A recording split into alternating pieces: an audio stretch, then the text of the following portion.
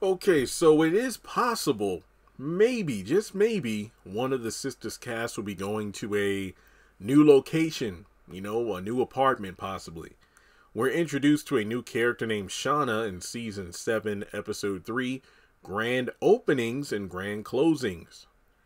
Female, 42, any ethnicity, tall, well put together, yet this is a no-nonsense individual. Shauna is direct, and she's an uncompromising building owner who demands her money. Hence why I think that this could be one of the sisters moving to a different location for, their apartment. Because what Sabrina, Danny, and Karen all are in apartments, whereas Andy's in that penthouse.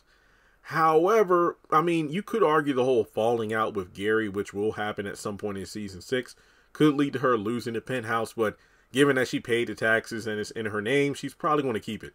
But in terms of who's moving, I don't know.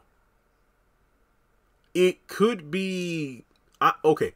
In terms of the sisters, Danny and Karen have both stated they wanted to move to different places. Karen says, with the baby coming, she needs a house, which honestly, I don't think she does. Her apartment's pretty sizable as it is.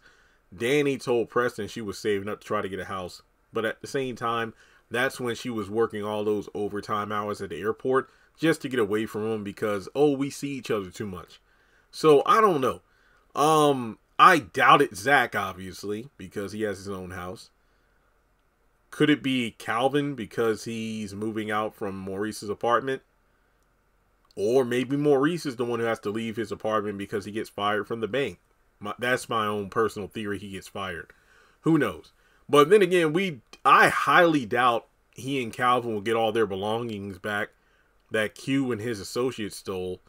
And, Calvin's working, but Maurice, he's in a bind, so they probably can't afford the apartment. So it is possible they both move out. And as a result, they have to find a new place to stay, and they stay with this Shauna. Well, stay in her building. Who knows? But regardless, who do you think Shauna is demanding money from?